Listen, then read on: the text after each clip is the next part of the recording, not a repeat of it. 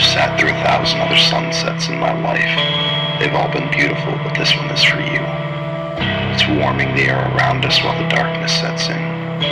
You are still alive, and so am I for the time being.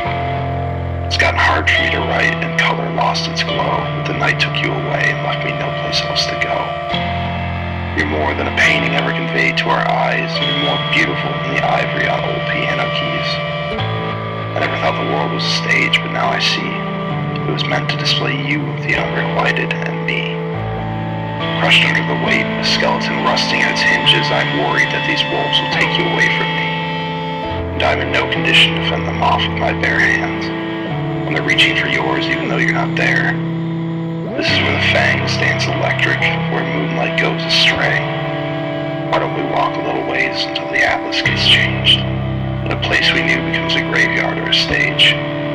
I barely know the sound of your name, but I'm trying. There's only so much a man can find in his own heart beating, and sometimes I fear it's your footsteps leaving. And I wake up to find I was always alone.